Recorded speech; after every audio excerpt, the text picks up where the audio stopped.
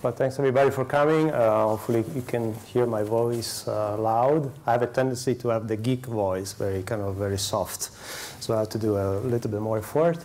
My name is Morana. I'm SVP in Risk and Control for Citi.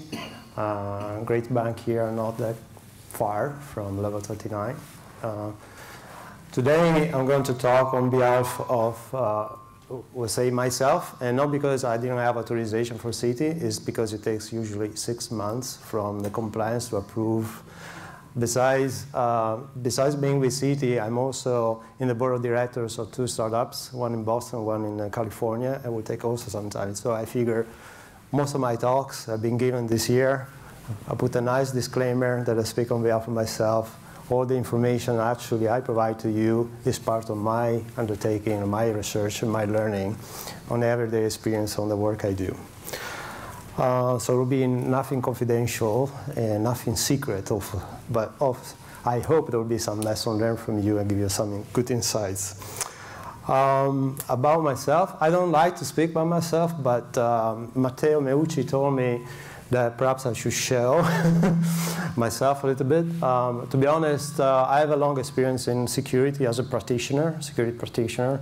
I've been with Citi about 5 years, prior with the current role where I manage architecture, threat analysis, risk analysis for very highly critical assets for the private bank.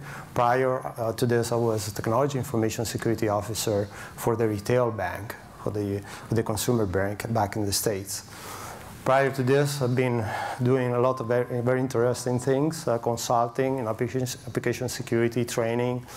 I also have a patent for the secure email as mine. I'm also one of the developers very likely to develop the first intrusion detection system. So I have a little bit of perspective on what it takes to build products, but it's outdated. So here we have Manda Security later on that will actually give you a more fresh technical insight about building secure products. Today we're going to talk, threats for the financial industry from the perspective of cyber threats. There are different types, right? There are different types of threat actors. There are different types of business inputs. There are different types of threat agents. We are going to focus on malware threats today, and based upon a lot of information that we gather, but also a lot of information that we as myself being part of Citi, the lesson learned, but also we as Manda Security, since I'm also part of the company as a director. So we'll give you a little bit of insight from their perspective, from a consulting perspective. So just to set the stage, I will actually show you a video. And this video is from the American Banker, which is a site that I actually, we don't have anything related to it about being endorsed in the American Banker website, but I usually find their videos interesting because they actually speak the language to the executive. And sometimes one of the challenges I have in my career is that sometimes the information is too technical. Penny, there's been this resurging risk with malware crews really going after social media sites like Facebook and job-seeking websites like careerbuilder.com in order to ensnare job applicants and social media users to kind of either fork over their bank customer information or kind of act as mules in these scams to move money. I mean, how can banks and specifically these security experts kind of get their arms around this thing? Yeah, absolutely. You've done some great stories on this lately, and as you say, it's a very hard problem for banks. They do not have control over Facebook or Job Builder or any other Career Builder or other sites of that nature. One thing that they can use is a newer class of software that Gartner calls clientless malware detection, where they don't have to distribute software to their customers' computers. They can simply be looking at the incoming transactions, and they can detect certain signs of things like HTML injection or phishing and start to detect some of the transactions that are coming out of these malware-generated exploits. And I mean, as we've kind of written a lot about, biometrics could go a long way to ensure that the person who's making that transaction is actually the person who has the credit card, right? I mean, that could be another way to kind of hedge against these type of attacks. Exactly, yeah, and we've spoken to ING Direct and a number of other banks that are piloting facial recognition and fingerprint recognition. A newer one we're seeing some startups offer is behavioral biometrics, so that they're measuring keystrokes or measuring mouse movements to see your pattern. So you've got a certain way that you type, certain way that you move the mouse that nobody else can exactly mimic because you're special. Yeah. And so they can pick up on, this is not the person who signed up for this account, this is somebody else. So, that's a big one. So again, banks are certainly vulnerable in kind of this new emerging online world, but they're certainly not helpless. Yeah, absolutely. So we are certainly not helpless, and I found this story very interesting because there are, in a way, it touches a little bit of what Minded Security has actually been developing for 3 years, a technology that detects malware infection in a way that is agentless or clientless, based upon a very simple JavaScript to detect web inject. And Giorgio Fedon, the Chief Operation Officer of Minded Security, will actually explain you a little bit more what is behind the detecting web inject. Other points in the video are very important, just briefly. The attribution problem, so really understand what the source code is, the IP address, or having a bioprint, fingerprint of an authenticator maybe is tied to the identity of the user. The other aspect is fraud detection, behavioral analysis. That's a lot of work being done now in data mining, understanding the behavior that is trusted by the one that is not trusted. So when things happen, usually where you have an incident, where you have an attack, typically you start from the end. So basically you've been compromised. You have maybe an instance of fraud or an instance of security incident. Now you have a group of people that assemble together to get their heads around, or actually to understand what the causes of the attack are. Such as, for example, one of the questions I may answer in the group is, what are the tools and techniques that the fraudsters, attackers use in this security incident? Another one would be, in terms of who are the threat agents behind, what's the attribution problem they actually mentioned in the video. And now you actually can identify who is behind this malware, who is the threat agent. Is it a cybercrime group, organized group, or is it an individual activist? Which type of data the attackers go after? Is it confidential data, sensitive data, credit card data, or is something like your intellectual property in a company? So that's very important. Which type of exploits of vulnerability are used in order to deliver the payload for attacking the target, but also to exploit directly the target? So there's an aspect of vulnerability exploit that is also important to actually tie to the threat agent. But the question you're always, in a security incident response team, they're going to answer, to ask, and they want an answer for, is what's going to be the potential level of this assert based upon the potential business impact? Is it going to impact the franchise? How spread is? Is that just one application, or is a portfolio of applications? Like in Citi, we have 5,000. Let's say, websites that they do just for the private bank. How many of these are actually highly critical? Maybe N4 or even 4 N4, right? So that's the next question that happens is, what's going to happen to the other ones that potentially fit that profile of risk?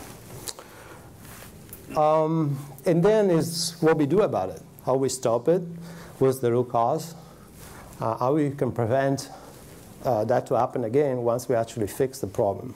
So the other aspect is situational awareness. So after this incident's taken care of, basically cover and just stop it. Maybe you just find the source of the attacker, of the attack, and then you figure out that you have to disable some password and disable some accounts, and you start over again. You fix the vulnerability, start over again.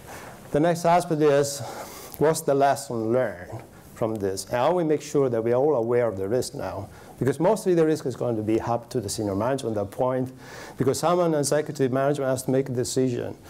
At that point, made a decision what to do with that, right? So situational awareness, absolutely critical. And it starts by understanding how the malware take place in terms of what's the first avenue for compromise. The first avenue of compromise, unfortunately, there are two things. One is social engineering, phishing, because the human firewall is the weakest chain in the weakest element in the chain. But also drive-by download. The drive-by download means basically the fact that you're actually browsing today a site that potentially be the vehicle or infecting your PC and you don't know about it. Just the fact you have Flash enabled, you're actually watching a video. You don't know about it. That you're, from that point on, the next step you do, a bank transfer or logging your bank account, you've been already compromised by the fact you've been infected. So that's very critical to understand. These are very subtle attack vectors. The other aspect is we are not dealing with isolated hackers. I used to be working for NASA in 1997, and NASA was the target in the US mostly by hackers that were hacking for fame, to be famous, and spread the viruses. They have no money movement or money motivation behind it. So their motivation was to become famous and have their virus spread. So now we are dealing with cybercrime. We are dealing with people building and selling cybercrime tools. So it's a very different game. The money movements are the primary target for banking Trojans, and we'll talk about that later. We'll talk about also which data they're going after. They go after all the personal data of customer, credit card data, debit card data. They bypass mostly all the traditional technology, and we'll show about what I mean traditional technology from a security standpoint, multi-factor authentication, for example. So the attack is built to bypass the traditional security control. So that brings us a challenge to build security controls that are resilient to these type of attacks. The majority of the incidents, like the incident you actually showed in the previous slides, are not found by the primary target. And this is based upon Verizon data breach data. They are found by third parties. And they're also found weeks or months after the first instance of the attack took place, which basically, for me, tells me perhaps we should do better in detection, in analysis, in fraud detection as well. The type of fraud can be pursued by malware attacks, can be ACH wire transfer. So basically manipulating a transaction to transfer money out of the bank accounts. Or it can be money laundering, because why? Because the money goes to a money mule. And the money mule is an authentic account that can actually be used to launder money from proceeding of. Once you have an account takeover of the victim, you're basically possessing the account. And that money goes to a money mule. So it's completely hidden from the traditional whitelist AML. Identity theft, counterfeiting. Counterfeit a card is basically all these attacks are actually blended. That what you do with the data, you either sell on the carding black side, underground economy, to sell the proceeds of your data. But also you can actually counterfeit credit cards. It's much easier to do actually in the States than here. Because here we have chip and pin. It actually makes it a little bit more difficult. But the procedure on this data is actually to fake a credit card, counterfeit a credit card or a debit card, and then take money out instantaneously for 35 branches in New York, like happened last year, for a procedure on $20 million. I mentioned the card not present fraud is basically with the data we actually do payments. And if you have all the data sets that are required for do card not present purchases, you probably do. Application fraud, which doesn't mean fraud against the application, means you have the data to apply for a bank account. So you basically have a form of identity theft, impersonation to open an account and do an account takeover that way. So the challenge today is really, now we know the threat, we know the risks, is what we do about it and how we defend, how we protect our castle. So this is a picture from Kruger Day, which used to be the mint designer artist for the Queen, for the British Empire. This picture is like 1927. I take this picture because also I cover a book I'm publishing, but to me is emblematic of the status of the defenses today, which basically they're always bypassed by attack that are actually smarter. So you don't have more, you basically lost control of the perimeter. You lost control of protecting the access door. Doesn't prevent someone to bypass and get into the wall or get in from the insider. So we are not at the shift of the gunpowder yet, which basically will be the shift goes to the power to the attacker 100%, and you have the small 10% to detect this coming, maybe, I don't know. But we are very close. So that's why I see that's kind of the picture of the status of the things today.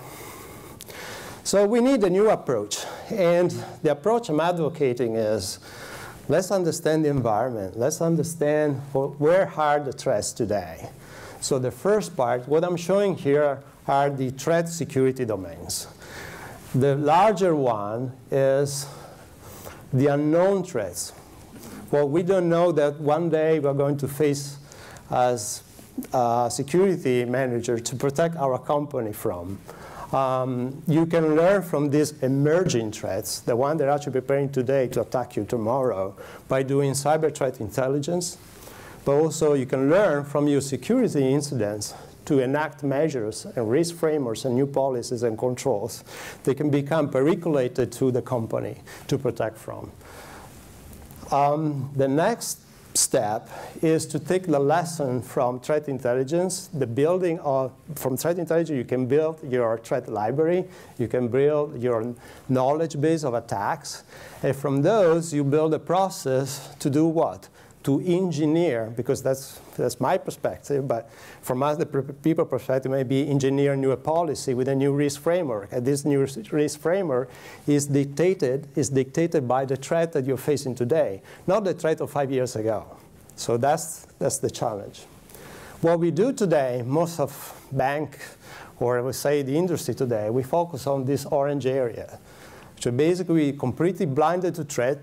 We do compliance audit, we check for security controls and policies, and we do application vulnerability assessment. Why application? Because here we're talking about mostly application security, but you can think about penetration tests of your network as well. So you can see the domain you're securing is very limited compared to what you should be doing to really be effective. One example of compliance, there's a lot of information here.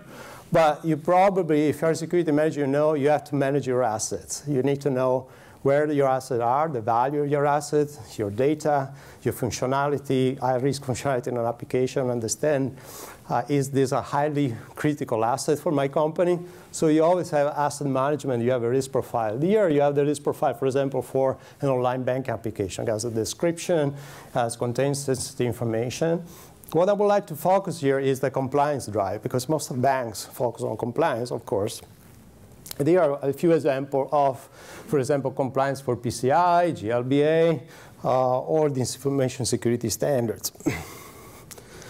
So the drive for security, just looking at compliance, is you basically making sure that covers all the aspects of compliance, all the regulations, regulatory mandates. And I'll give you an example from a FIC perspective, Federal Institution Examination Council, which is basically the OCC in the States, the Office of Control and Accuracy, mandated in 2006 all the banks to have multi-factor authentication.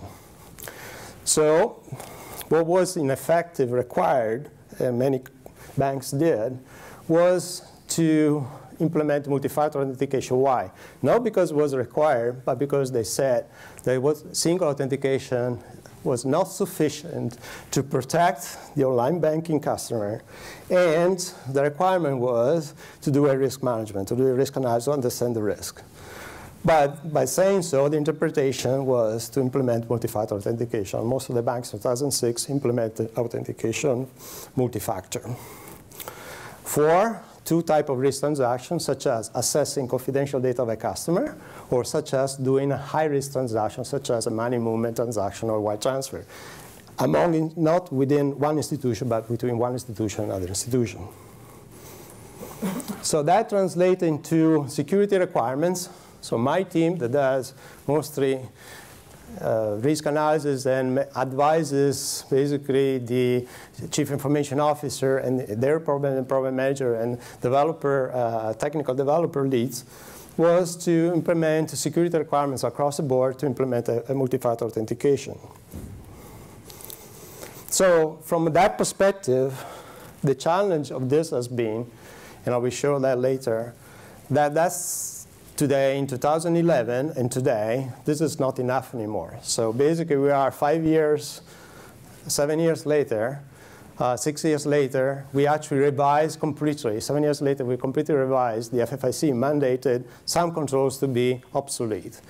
And I will show why they consider those obsolete. You could have done your threat analysis exercise, threat modeling. You could actually identify this control were actually obsolete. Back to the orange parts, the other aspect after compliance, which can be done by a consultant to do checkboxing, or if you want to do some more due diligence, you actually make the value out of compliance, is to do vulnerability assessment. Here is where my hat is mostly familiar. Why? Because I'm passionate about security, so I devoted a lot of my free time as a volunteer for the Open Web Application Security Project, which is a no-profit organization, international. And all of us, we come out with the idea of the top 10 vulnerabilities, the most common vulnerabilities. We took 650 common vulnerability exposure. From MITRE, we say from these 650, these are the most 10 critical vulnerabilities. So you need to test sites today for those vulnerabilities if, for example, you want to be PCI compliance. PCI compliance actually mandate and describe OWASP, which for me is like a badge of pride, OWASP as an organization that you have to refer to in order to be compliant with PCI for application security. The type of assessment, you can do it from a black box perspective, which is the left-hand side, or you can do it from under the cover. So under the cover, you usually look at the source code. You look at flows in the design and flows in the way the code bug that potentially be exploited for, like a coding error, can be potentially exploited for by an attacker for attacking the asset, the application. So this is nothing new. What is really new today is that we don't talk anymore about vulnerabilities anymore, or we talk a little bit still, but we mostly talk about what? Threats. So you hear every day about threat intelligence, you hear every day about threat-driven security. So it almost like becoming like a jargon for selling products. If you mention threat, you're not going to sell your new tool. So I try to make my mind around threat analysis, and I figure which type of threat analysis really matter for application security. So at OWASP, we developed this guide for CISO, application security guide for CISO, which are more than welcome, it's free for you to read it. And the reason why this guide was written was to address the problem of communication, to explaining to executive management the value of application security and the threats of application security. So we started understanding the concept of vulnerability attacks and motives, and try to basically make sure that it's not just the fixing a cross-site scripting or a SQL injection that is important, but understanding who is behind the exploit of that vulnerability, but also who is behind from the perspective of understanding the motives of the attacker. Is that an activist? Probably is going to do this with the denial of service attacks or defacing, or maybe even stealing your password to show to the world, to embarrass you. But if it's organized crime and it's going for money, probably it's going to use for financial reasons. And so you have different type of attack vectors. You have banking trojans.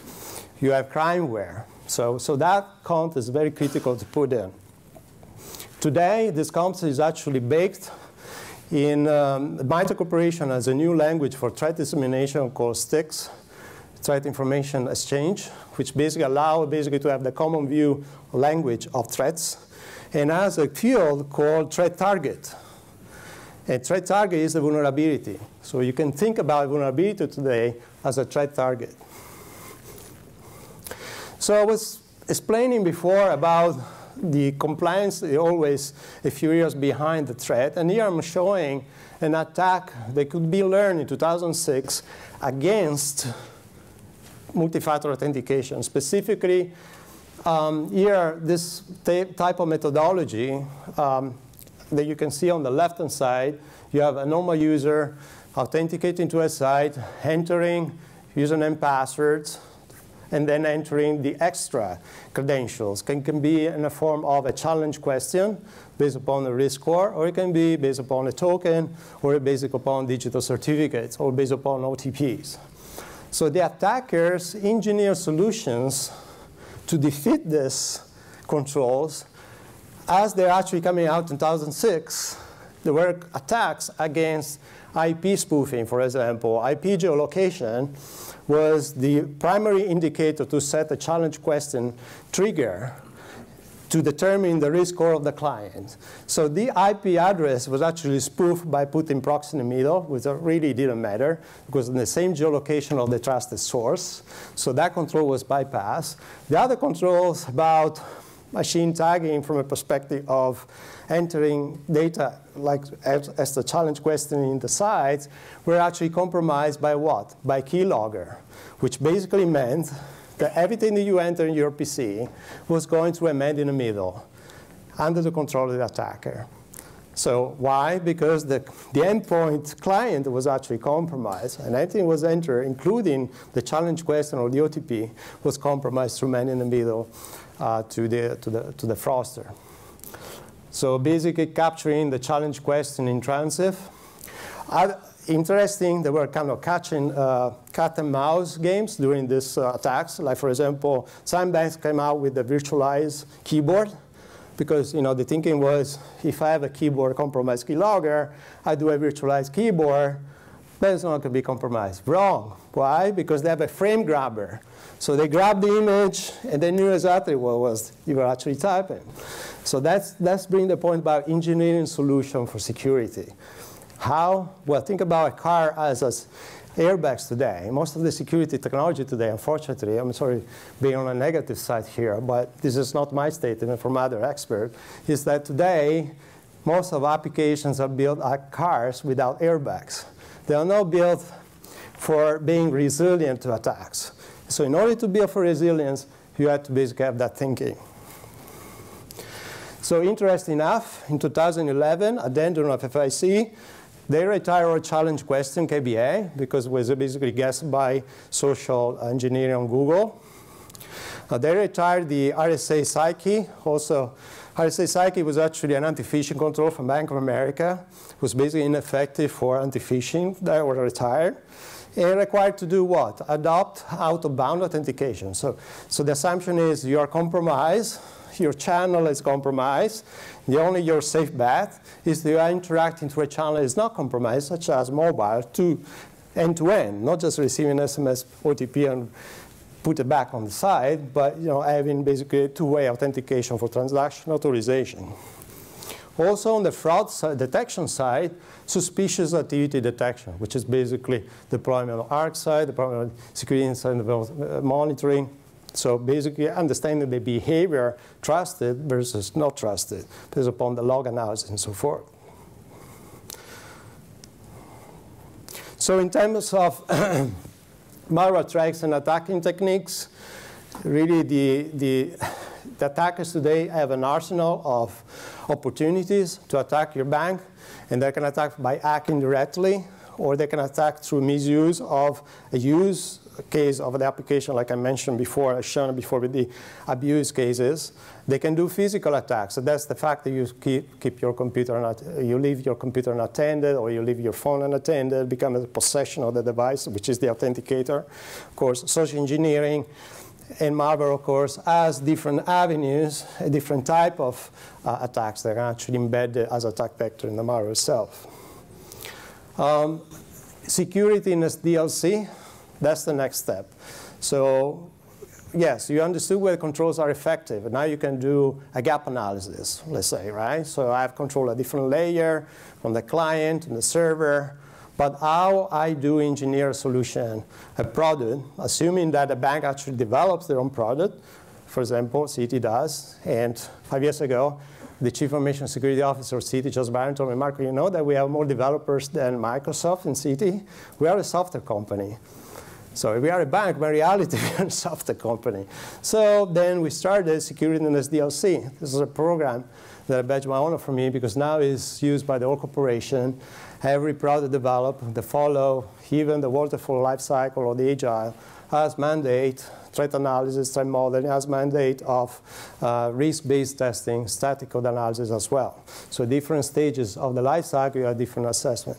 The objective of this is that when you arrive here in validation, you don't have surprises, or maybe 50% of surprises. And the other advantage of this, by doing this earlier, is much more cost-effective to mitigate than later. Because think about patching 5,000 applications or building them with security built in from the beginning. It would be much cheaper to fix and to maintain. So it's also a return of investment. From a perspective of understanding the malware, you really need to look at the attack vectors for different streams of malware. What is the challenge with this? The challenge is that today I have a stream of malware infection, and tomorrow I have another one. So an antivirus system that does initial detection, probably you already know this, is basically completely ineffective. So to be effective in the analysis of malware, you really need to look at from the type of malware, understanding the type of attack that malware has embedded into it, which type of attack vector. You're talking about mainly in the browser, which is completely outside the control of the bank, because basically it's web inject on the browser to get data that goes directly to the attacker, such as extra PI, extra credit card data. It can be keystroke logging, it can be pain in the middle, bypassing MFA, certificate theft. Everything can be compromised on the client, including the digital certificate on your HSM can also be compromised. So basically, this help you out. It helps you because you have to make those assumptions. When you do this risk analysis, you make your assumption that the client is compromised. And so what I can do on the back end to pretend that money transaction not to go out in the bank is really to implement the additional security controls. So, but you can start detecting when your malware is actually acting from the compromised machine. So maybe you cannot protect 100% of the front door, but maybe you have a hint that someone is doing reconnaissance against you, or maybe your behavior on the browser is not really someone that is actually acting as a user, but maybe it's a script. So there's an automation behind it. So then Giorgio Fedon will talk about more about these aspects, how important having a tool to actually detect that type of attack vectors. And here towards the end, these are kind of, I'm Italian, so I like to cook and I like to put recipes around for friends to share, and then we get some exchanges of information about, this is my best recipe, you tried the spices, well, I didn't try that because they come from Tuscany, and then it's much better than from my own countryside in northeast Italy. So then Tuscany, Giorgio from Stefano Di Paola from Tuscany always wins because it's got the best recipes. Anyway, so let's try that to Tuscany. Tuscany. So, and these 3 points are, from my point of view, essential. You can use it from your recipe for you actually starting learning, building a strategy, risk management strategy against malware. You can use Gartner layers of fraud detection as well. Whatever you make, at the end, you're now with 3 groups. And the first one is you have to fix the browser vulnerabilities. You have to fix the front end, detect those vulnerabilities on the browser, adopt security in SDLC. The second part is by learning from the attack and the attacking methods and techniques and processes, which is actually a term part of 6 now TDPs. You learn how to build engineer solution, countermeasures to protect from those. And protection is detection. It is also protection for mitigating the threat from compromise. So it's detection and encryption is learning from the attack vector to detect the attack vector has a specific vulnerability to exploit and then fix the vulnerability that potentially be exploited. Anti-malware tools on the front end, strong authentication. And I don't want to cover here what really strong authentication means, but basically authentication is effective against this type of malware attacks. Fraud detection, of course. There's a lot of effort today in the industry, a lot of startups, almost a part of it, those, like Comfort Technologies, where they actually, their action is really to do data mining, understanding what really the behavior attacks is. And so Digital Shadows today, for example, one of the companies here on level 39 has a very strong technology around this as well. So I think data mining, behavioral analysis, understanding the attack vectors from a perspective of behavior is very critical. It's very important to cover that aspect. To do a risk analysis is your initial step. And once you understand the risk, once you document a risk framework, so you have to create a new process, identify your critical assets, and assuming that those critical assets are compliant, yes, but compliance is not enough, how their risk profile is against this type of threats. So basically reviewing the compliance mandates, yes, you can leverage compliance. Compliance is awesome. It can be leveraged to do more. And what you need to do more is really to do specific type of tests for the controls you don't have, or adopt specific countermeasures, like we have a specific DDoS attacks, application layer DDoS attacks. So you probably want to talk to one of the companies that protect a lot of banks in that frame and understand how they actually protect from this type of threats. That's it. At this point, I have just one slide. This is more a quiz. I don't know if you know what's the gentleman on the right-hand side here, on the left-hand side. Because I will give you a free book. Because that gentleman is going to write the foreword of my new book on application threat modeling. And just to give you a little bit of the funny side, so he's going to ask Obama, what's your favorite book to read, which is obviously not mine. And his answer would be, well, Ernest Hemingway, Who Wounded Well Told, is one of the books that mostly inspire me. So with that, I'm open for discussion. Any questions you may have. I don't know if I have 5 minutes or so. So I'll be happy to answer. Yes, sorry. Quick question. Yes. You mentioned thank you. Mike Loganoff from Hewlett Packard. Hi. You mentioned, hi. Hi, I'm Mark. That you're more a software company. Yeah. A large part of your business is developing software.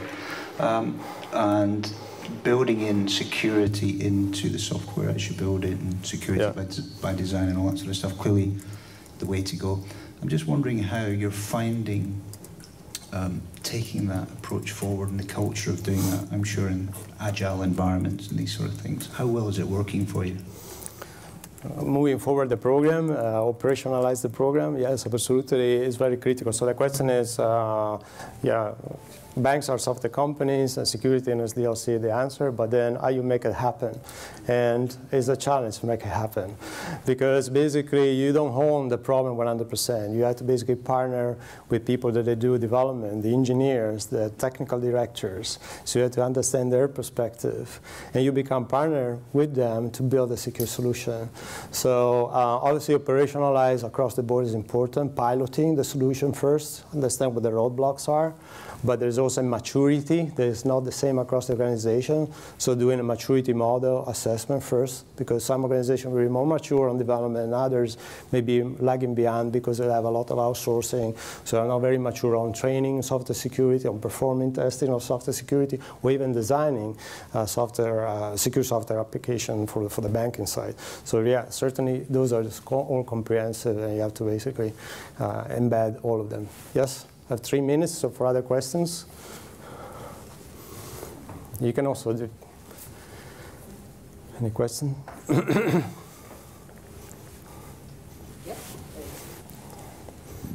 Hi, it's James Chappell, Digital Hi, Shadows. Hi. By the way, Digital Shadows is one of the level 39 companies here. And very pleased to be mentoring a little bit the Digital Shadows here as part of my level 39. Thanks for inviting us today. Yeah. Yes. My question is, we've got endpoints which are often managed by people you don't know. Yeah. They're using software provided by third parties that you don't control. Yeah. What can you do to influence those third parties? For example, the makers of Mozilla, who are going to make Firefox, or Microsoft, who look after Internet Explorer. How is there any way that you can work with those parties to improve the situation? Yeah, absolutely, good point, and thanks for the question, because we had Heartbleed recently, and open source vulnerability was so critical, and you're dealing with open source, we're dealing with a community developing tools and then maintaining those tools, and who's maintaining vulnerabilities for those? I actually convinced them that it's critical to do so. I don't have one answer, to be honest. Maybe the answer is, first, knowing the problem yourself, do an inventory of any open source library you have, and how much of these open source libraries can be a critical asset to take care of, in your case. If you already have OpenSSL, you probably now you have already this been very highly critical. And then work out through the community, through the open source providers, that they actually provide that solution, they maintain that solution for you to make sure that you have all the updated patches. Basically, FOSS and production vulnerabilities, from my point of view, should be treated the same. But one is more challenging because you don't have a point of contact. You have a group of point of contacts. So I'm sorry I gave you, James, the most knowledgeable answer, but that's probably my best bet. Yes? Gentleman on the end, last row.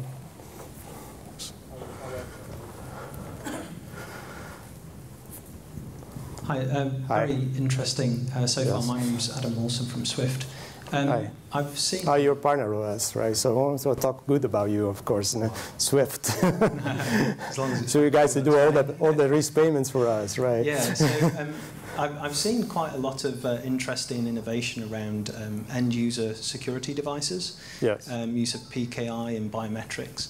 I'm wondering on your perspective about the trends of these externalized devices to identify the individual. I do like the ideas of tracking behavior and all that kind of stuff, but how does that go hand in hand with identity, if you like? And Adam, thank you very much for that. So the question was, there's been a lot of talk about authentication devices, basing your phone authenticating in an online transaction or for doing payments, for example, and which are the most effective or the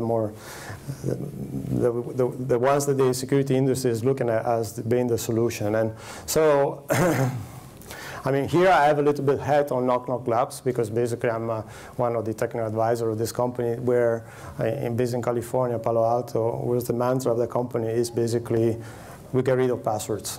Basically, your phone, your embedded identity is embedded in your chip, and they are the front-end authenticator to do payments.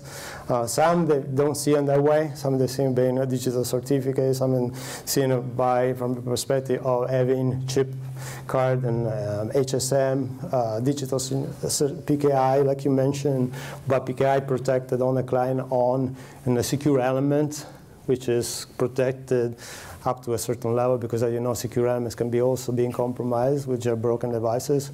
So this is my answer. I don't have the answer, honestly. I think this is an evolution you can see. I probably see it from a Swift perspective, how important it is to trust the source more than a password, and even more than traditional controls.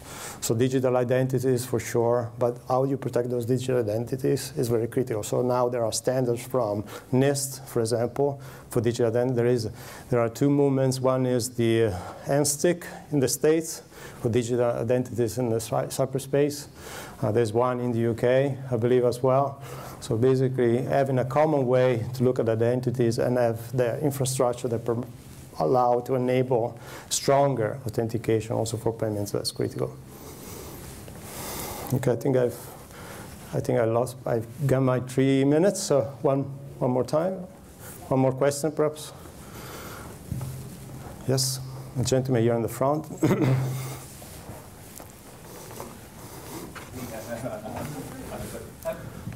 One of the big problems that I see on this, particularly around the identity space, is actually getting the economics right. And there have been so many assumptions that these things we can solve, but so long as someone else pays. And that one has been one of the real challenges. I mean, yes. Looking after identities, the banks can issue very strong credentials, and they do with the credit cards. Yes. But they don't glue together and work with everything else.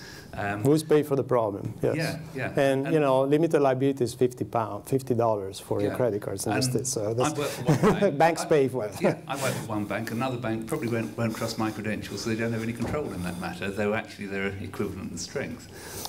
How do we actually move? Yeah, Andrew, I think you touched the point of kind of pain, let's say, right? And I have a simple answer: is security is not absolute, but also security is not always a technical control, and sometimes it's a legal control. It's an SLA that you have, term and condition with your customer. Once you log in, they who's taking responsibility on the desktop. Banks usually don't, because they don't own the device.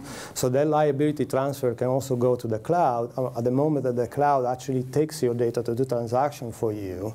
So you're making sure who is going to pay for it is not going to pay for the breach, but is going to pay for all the other things, like legal lawsuits and fraud or cross-border issues. So who's going to pay really depends on case by case, from my point of view. But actually put in the right recognition. If we have a transaction which is done on fake credentials and it loses £5, the banks are probably not going to worry too much on those. Absolutely, attribution is what we are challenging. But we do tend to design systems that make everything up to the highest level that we're prepared to put it up to, and we have all these complicated login processes. No, absolutely, I agree with you. We've got it wrong somewhere. Yes, and that's why I think my belief is a stronger engineering solution. Thinking that way, that's just one of the answers, not always the answer, but one of the answers. All right, so I thank you very much for your time. Thanks.